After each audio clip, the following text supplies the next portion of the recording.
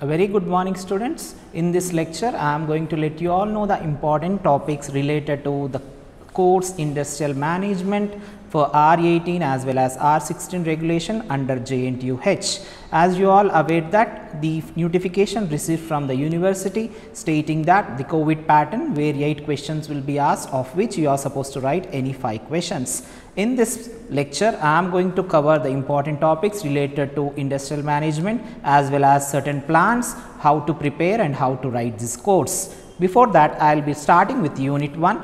From Unit 1, we can expect 2 questions, dear students, and do not expect direct 15 mark. You will be getting AB or ABC. First unit is all about the management. We are supposed to work out the importance of the management, functions and the social responsibilities as well as system approach and tailored scientific management and theory. We can expect 1 question from this part, dear students, which is of A and B, and make sure that the functions as well as scientific management theory is asked many times. Coming to the second question, it is all about Fayol's principle as well as Maslow's theory and MC George's theory X and Y is asked several number of times, dear students, and we can expect this question for this time as well as Herzberg's theory. So, from this part we will be getting second question, that is A and B 2, and the first question from this part. Make sure to cover this all in the Unit 1. Let us jump into Unit 2. Unit 2 is all about the designing organization. In that, you are supposed to work out the types of organizations such as line and staff, functional, committee as well as virtual as well as cellular and their differences, as well as the team structure is also asked many times, and inverted pyramid structure is one of the important question. It is asked many times in the previous years, as well as lean and flat organization structure and boundaryless. This time I will be expecting only 1 question or 1.5 question from the Unit 3, Unit 2, that is about 3 ABC. Why? Because there is a lot of theory in the Unit 2, so you will be expecting 5 mark or 10 and 5 split mark. This is all about the Unit 2. Dear student, the first and second unit and the third unit is all about the theoretical aspects. So, the third unit is all about operations management. In this, the question is all about the types of production system, as you all have studied in CAD/CAM related to job shop, mass as well as batch production, and they may be asking you the differences and different types of layouts, and from these two you will be expecting 1 question from the Unit 3, as well as line balancing RPW method and value analysis, its types and its definition, and the advantages, limitations of urban as well as the rural site locations is one of the very important question which is be asked. As all about the theory, dear students, this units 1, 2, 3 is all about the theory, and you can expect even 2 questions from this, whereas I have even uploaded a video on how to write the theory subjects. To get a better mark, please go through the channel and work out, and please work out accordingly to score better mark in 4.2, as it is all about the theory. So, the Unit 4 is all about the work study, where you will be getting certain part of the problems in from the Unit 4.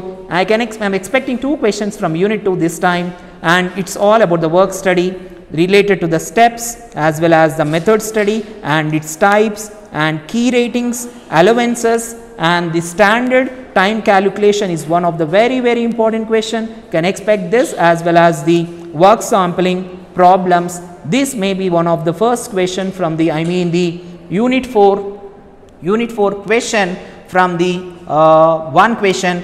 I am expecting 2 questions this times from the Unit 2. So, this is 1 question, and the other question is all related to R chart and X chart about the variables, and on attributes we will be having P chart as well as C chart and the problems related to this. So, we can expect any 1 problem, or from this you will be getting 1 problem, and from this concept you will be getting 1 more problem. Or OC charts, they are nothing but the operating characteristics curves as well as single and double sampling problems, dear students. So, this time we can expect 2 questions from Unit 4. Why? Because it is a lengthy unit, and please do work out the problems, and student who is unable to work out the problem need to be ready for the plan which I am going to let you know later. The last unit is all about the job evaluation. From this unit you will be getting the methods and benefits as well as classifications, maybe one of the 5-mark question or the method comparison. The later you will be getting PERT and CPM differences and the problems related to this. This is one of the very important question from the unit 5, as well as project cost analysis and project crashing problems too. You can expect the PERT and CPM problem from the unit 5, dear students. This is a sure pakka 100% gunshot question from the unit 5 this year question paper pattern.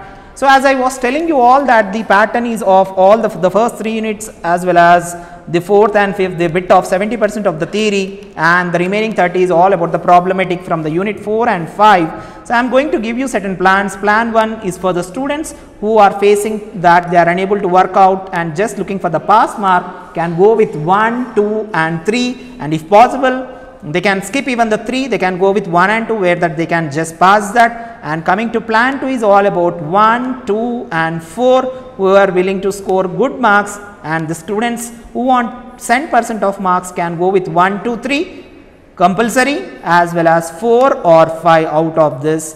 Dear students, please do work out the problems also from 4th and 5th unit, and hope you are going to perform well in this exam and scoring better marks in the final year to increase a better percentage. Thank you. Please do like and subscribe to my channel.